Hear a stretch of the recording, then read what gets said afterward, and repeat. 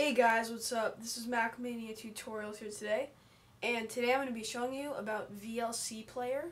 VLC Player is a audio and video player, and it can play more files than QuickTime Player. So to get VLC Player, just go to Google and type in VLC.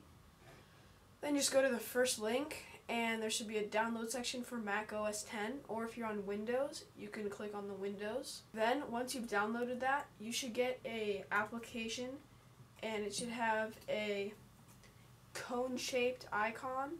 So I just go down to my applications folder. Here's VLC.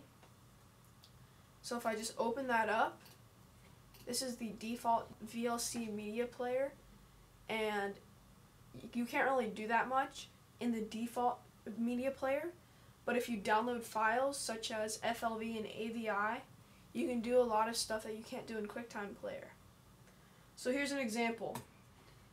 One of my favorite sites for Adobe After Effects tutorials is videocopilot.net. All I have to do is go to the Tutorials tab and then go to any tutorial I want. In this case, I'm going to be going to this video called The Healer. If I just go to the video and then just go to watch,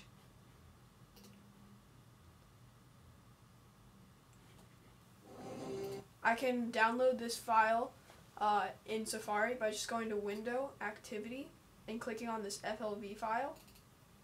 Then it will automatically prompt to a download window, and it will download really fast. Now that it's almost downloading, you can see the file by just clicking this little magnifying glass. This will show it in Finder. It's under my Downloads tab, and since I already have an Adobe bundle installed, it will be prompted to open with an Adobe application. But if I want to open it in VLC, all I have to do is control click or right click, open with VLC, and it'll open up with VLC. Kramer here. This is just like QuickTime Player, except it can run multiple video formats. So for example, this is a .flv file, but it cannot run .flv files on QuickTime Player.